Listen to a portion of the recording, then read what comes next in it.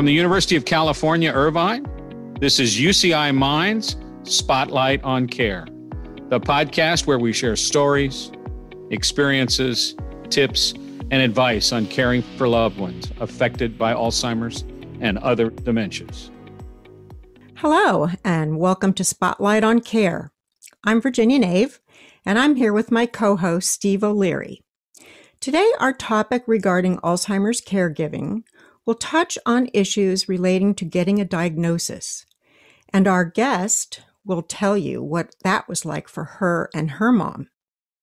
Before I introduce our guest, Steve, can you tell us what was going on in your head when you first decided to make the call to a doctor or a specialist regarding your wife, Patty?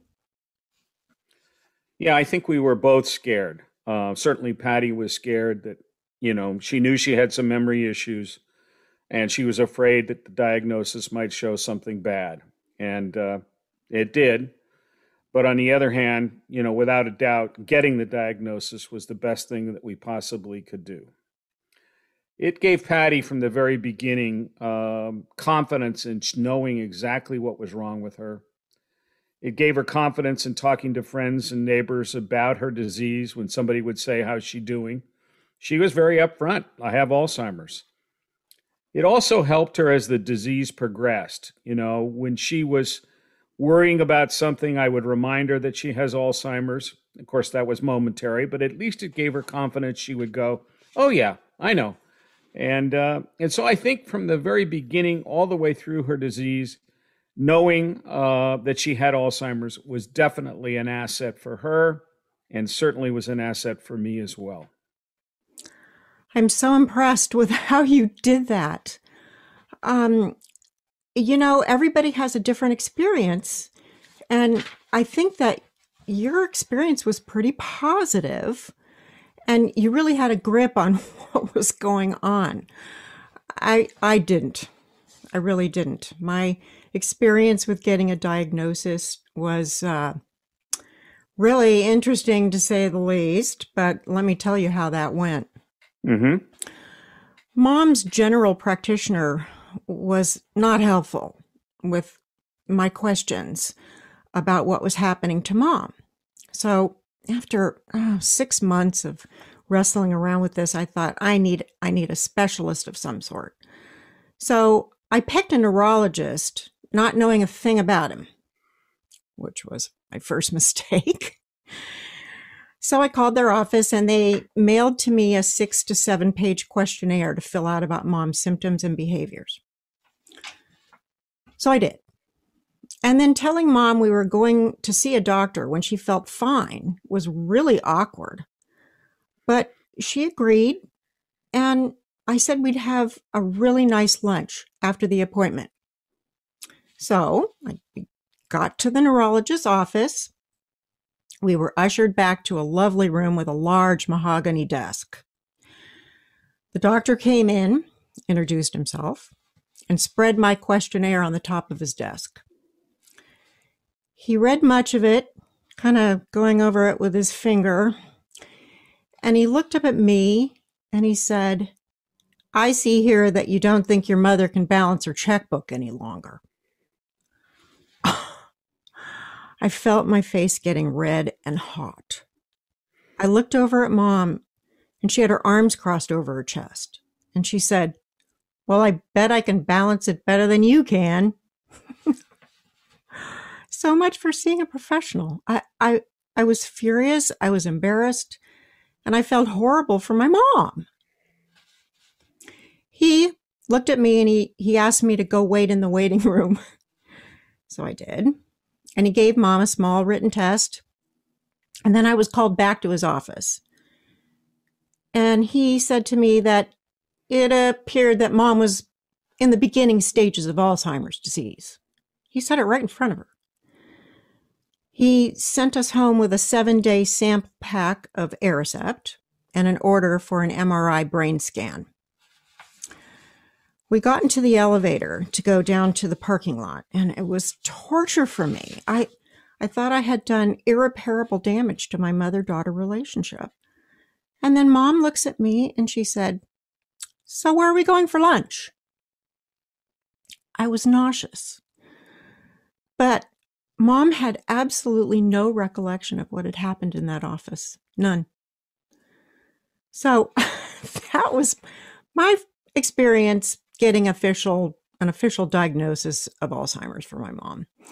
Needless to say, we did not go back to that doctor. And my takeaway from that experience was that I should have gotten a referral from someone to find a doctor who was at least compassionate. Well, that's a great story, Virginia. I think that that's probably more common than my story, and I think it's true.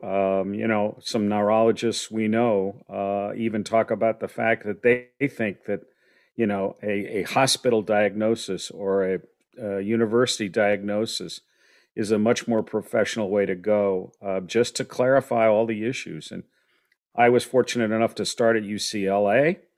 And then I moved down to UCI, and I always felt like I was dealing with somebody who had that kind of compassion that you're talking about. Yeah, you did it. You did it the right way. Well, it's now time to introduce our guest for this podcast. Her name is Lisa Up de Graff. She lives in Los Angeles, and her mom was diagnosed with Alzheimer's about 5 years ago. Welcome, Lisa. We are very glad that you are here. Thank you so much for allowing me to be part of this really important work you're doing, Virginia. Well, thank you. We're hoping to help a lot of people. Now, Lisa, tell us about your mom. What was she like before getting a diagnosis of Alzheimer's? Well, my mom was really dynamic, and she went to Stanford. And in those days, in the 50s, women weren't really encouraged to have big careers outside the home. She found herself in volunteer work, and she started many different things, including the LA Opera Associates. She was the first woman president. She started the Anne Banning Auxiliary at the Assistants League. She was quite the mover and shaker, and dynamic and funny and bright, and then raised us, and my sister and myself, and then sort of had a midlife crisis, decided that she wanted to start to sing. So her friends were lovely, and once a year, this started probably in her 70s, she would put together a cabaret act, and she would create all this stage patter and movement and songs, and she'd rent out venues in Hollywood, and her friends would come and see her. And I firmly believe that this is one of the reasons why she staved off her ultimate Alzheimer's diagnosis as long as she did, because she was using her brain and she was using music. And so it was, she was really very vibrant until the diagnosis about 5 years ago. Wow, she sounds like an unbelievably talented person. She was. Yeah. And that's the saddest part is and I know that this mirrors what a lot of people say about their loved ones who you see the steady decline, is you see that part of them slowly subside. And Yeah. it's heartbreaking. What were the first signs that you noticed that made you think you better move forward with a diagnosis?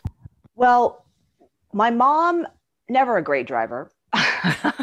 Never a great driver.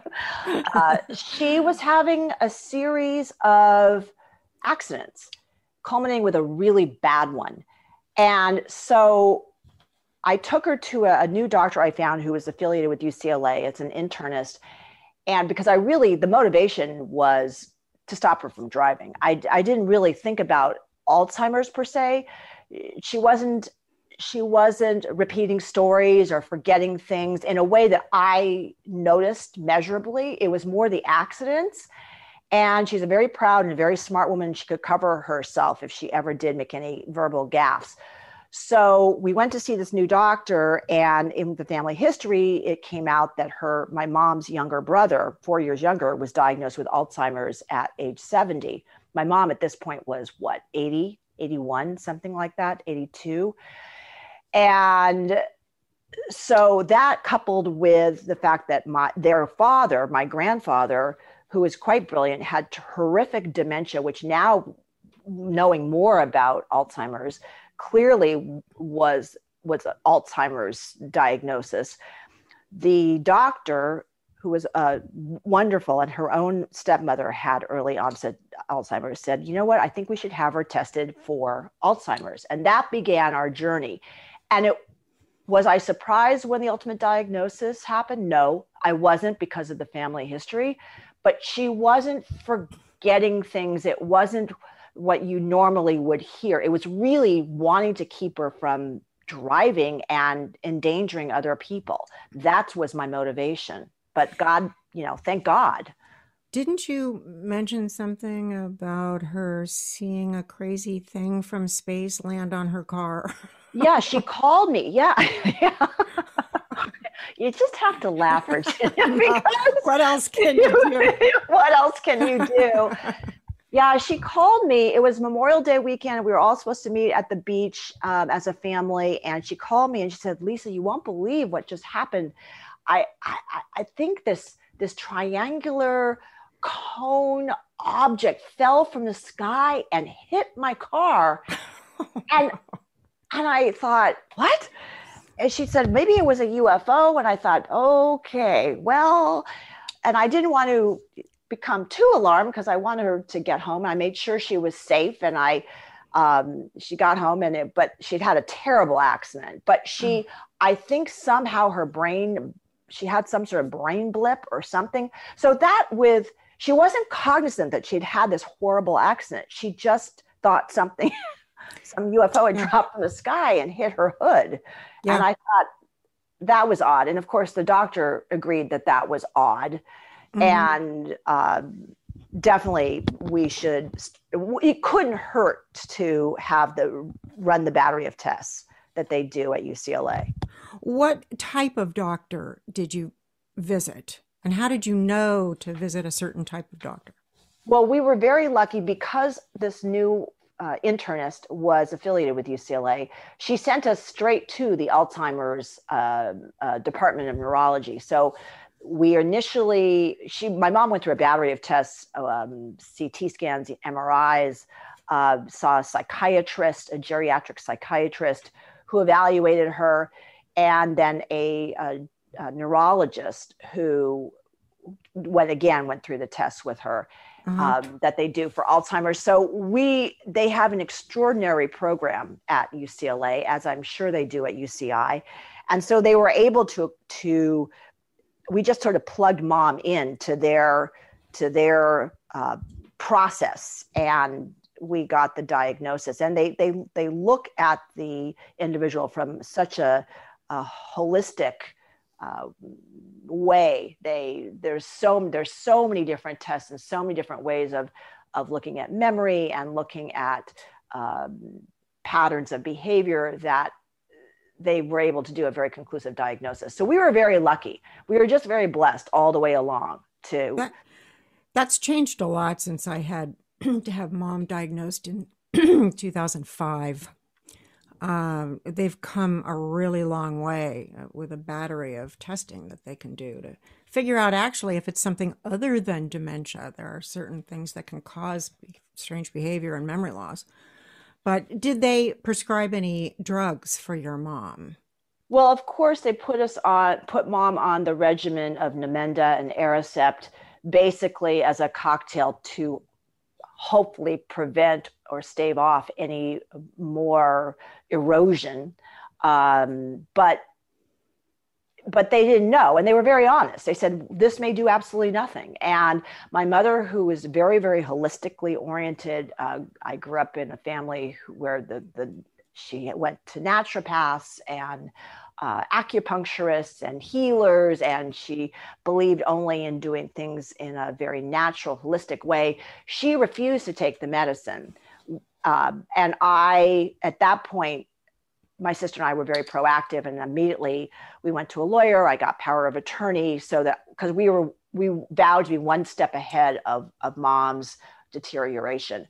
So I made the decision that it couldn't hurt to try these things. And to tell you, to this day, Virginia, I have no idea if they've done anything or not. But it doesn't seem to hurt her. They put her on because of her agitation and her anxiety, and her physical abuse. She would get very physical, especially with me. We put her on a antidepressant. Mm-hmm. And then what has been added to the mix as she has progressed is Seroquel, which is an antipsychotic, and that helps with the hallucinations and again the aggressive behavior. So it was. I have no idea if anything is working, but I know that she seems calm most of the time and happy most of the time, and that's all I can ask for. Did they say in the beginning that it was mild cognitive impairment, or did they go right into the diagnosis of Alzheimer's disease? They went right into the diagnosis of Alzheimer's disease. And the one thing I have to say, this was 5 years ago, I would sort of corner whatever doctor was dealing with my mother at the time and say, don't say Alzheimer's. Don't say dementia. She's very proud. She's very narcissistic. She will not handle it well. So whatever they spoke to mom, the doctor spoke to mom, they were very, they couched their language in sort of subterfuge. So they didn't say, so you have Alzheimer's, get your affairs in order. There's nothing more we can do for you. So what they gave me all sorts of resources to try and stimulate her and keep her engaged. And my mom didn't really want to do any of those things. And that was the source of tremendous sadness for me. And that was the hardest part in my learning how to be a caretaker, is keeping mom safe, but allowing her the dignity of choice and free will. Yes. I could present ideas to her, but if she refused to do them, because I think in her mind, she knew, deep down in her soul, I think she knew that there was something wrong. She didn't want to admit it. And to go to a swimming pool at the Y and take a class with people with Parkinson's, which is the only thing I could find that was safe for her, she refused. Or art therapy for people with dementia, she refused. I mean, time after time after time, there's a program that my uncle was very involved in, and it's started in Los Angeles, and now it's kind of country-wide, called Music Men's Minds. And they had a band called the Fifth Dementia, and it was extraordinary. My uncle played the piano, and everybody had some form of Parkinson's or Alzheimer's or dementia, and they would practice twice a week and then give shows once a quarter. And it was just lovely and touching and fabulous. And all these people were in the band were former musicians one way or the other. My mother refused because even though she had the cabaret act, she wanted to be the star of the show. And that's not how it worked. I was just going to say, I bet she loved that. And she didn't. She hated it. She hated the idea. And it was a band it was called the Fifth Dementia. So it was 4 people with dementia. She didn't like that at all. But it's an extraordinary program. And I certainly would urge any of your listeners, if they have parents or loved ones that were musical in any way, to look into it. It's an amazing program. I have no idea what they're doing right now. I think everything is virtual, but hopefully we'll all come out of that. And it provides community. And the one thing I think we both have learned is that community is very important in keeping your brain healthy and functioning and vibrant. And what happens a lot of time is people with Alzheimer's is they become recluses, because it's people don't know how to handle it. And I'm sure you felt with your mom, and I know with my mom, I'm good until I'm not. I can hear the same question 69 times and answer sweetly, and then and then on the 70th time, you've had it. You've had it, and you're mean, and you feel so bad because they don't know that they've asked 69 times. My brother has a funny story of when he was driving mom around one time, and she said, "Where are we?" And he said, "Mission Viejo, Mom." She goes, oh. A couple seconds later, where are we? He goes, Mission Viejo, Mom. On the third time, she goes, where are we? And he said, Rancho Cucamonga, Mom. She goes, oh, I don't think so. He was better at handling repeat questions than I was. I don't want to think about how I reacted.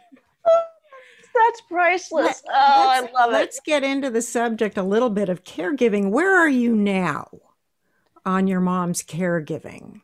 As I understand it, she's in her own home, which is lovely. Tell us how the caregiving is going now. Well, my sister and I felt that we realized that Mom, because she told us, wanted to die in the house. And so we are moving mountains to keep her there. She doesn't want a pal. She doesn't want anybody else to bathe her. She doesn't have Alzheimer's. She's quite fabulous and tells me she looks 65 and quite wonderful. And my father just passed away a year ago. And so now she asked about going on dating sites and what do I suggest? Oh. So my mom is really living in complete illusion. So we have full-time care. We have for quite a while, housekeepers. She loves to eat. She doesn't remember she's just eaten. So she's gained quite a bit of weight, but that's fine because it's better than the alternative, which is forgetting to eat at all, which is what happens with a lot of Alzheimer's patients. So she has somebody with her to make sure she doesn't fall. She's in a walker that now she uses, and she is safe. I had a social worker from UCLA Alzheimer's program come out to the house and basically kind of baby-proof it, tell me what to take away, where to put bars in the bathrooms, in the showers, area rugs to take away. It's a one-story house, thankfully. So Mom is as safe as she can be. She's well fed. The housekeepers, she's incontinent, which is unfortunate. But I go over at least 4 or 5 times a week to run around with my dog, who gives her unconditional love, talk about the beautiful view of the city, and shower her. And right. She sings show tunes to me while I'm showering her at the top of her lungs, which I know I will miss when she passes. So I try to enjoy it. You will. You'll miss that.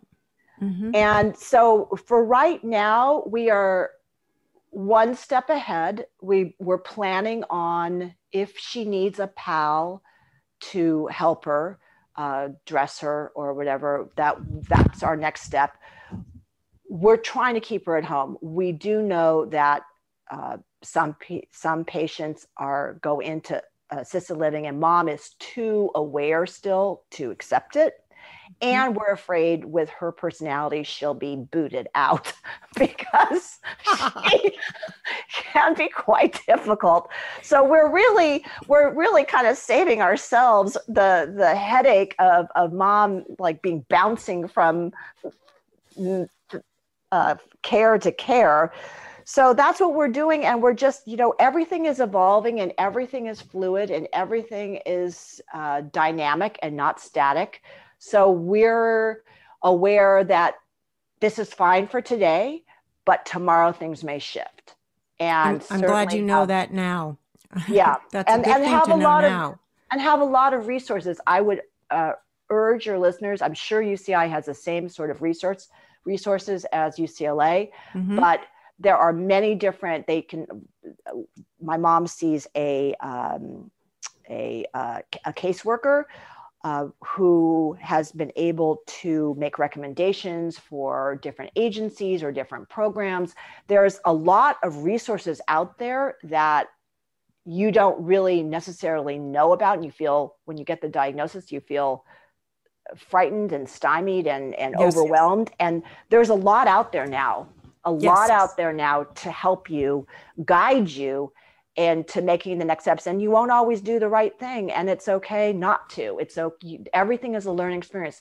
None of us really know what we're going through with this. And the worst part is that it can be difficult with our parents or our loved ones not wanting to accept the diagnosis and not wanting to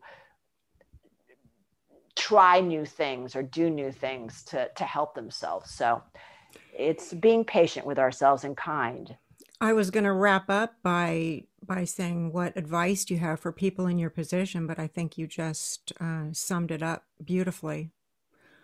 You have to reach out for help. It's out there. Information is out there. Education is out there. And the sooner you do it, the better. Absolutely. Amen. And if you try one place and it doesn't work, there's so many different places online to get resources in your area. Yes. That just because one doctor is unkind or you don't find the program that fits for you and your family, and there's just a lot of resources out there. And certainly we both are big fans of Maria Shriver, who started the Women's Alzheimer movement. And she, if you subscribe to their newsletter and blog, there's certainly a ton of information that comes through every week on all the new programs are out there, the best exercises, brain food activities you can do. Because I think what, Virginia, you and I have talked about a lot is, what do we do for ourselves? Yes. Not wanting to know if we have that gene or not, that will express or not express, and what can we do for our own lives to prevent the ultimate diagnosis of Alzheimer's. You hear it all the time now. The best thing to do is to make lifestyle changes, and we have control over that. We don't really have control if we have one or two copies of the APOE4 gene, but right. Whether they express, we do have some control over that, and there's studies on that every day. And UCI is actually doing quite a bit on those research issues. So thank you so much for your time. Very valuable, wonderful advice, good stories. Everyone's going to have their own story, and it'll be a little bit different from yours and from mine, but we sure appreciated your being here today. Thank you, Lisa. Thank you, Virginia. All right. Talk soon. Bye. Spotlight on Care is produced by the University of California, Irvine Institute for Memory Impairments and Neurological Disorders, UCI Mind. Interviews focus on personal caregiving journeys and may not represent the views of UCI Mind. Individuals concerned about cognitive disorders, prevention, or treatment should seek expert diagnosis and care. Please subscribe to the Spotlight on Care podcast wherever you listen. For more information, visit mind.uci.edu.